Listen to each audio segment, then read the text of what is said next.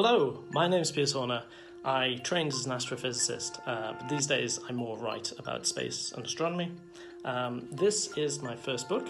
It's called Short Stories of Space. It was published back at the start of the year, and it was looking back at 7 really important topics from the past 12 months in space and astronomy, delving into some of the science that you may not have heard of, as well as taking some alternative views on some of the really big headline stories from the past year. The book is available through Space Store, and that's something I'm really excited about. I'm even more excited that on Thursday this week, I'm going to be talking to some of the lovely people from Space Store about the book itself, about the process of writing it, and about some of the wonders of the universe. And I really hope that you guys can join too. So, until Thursday, wishing you dark skies and happy stargazing.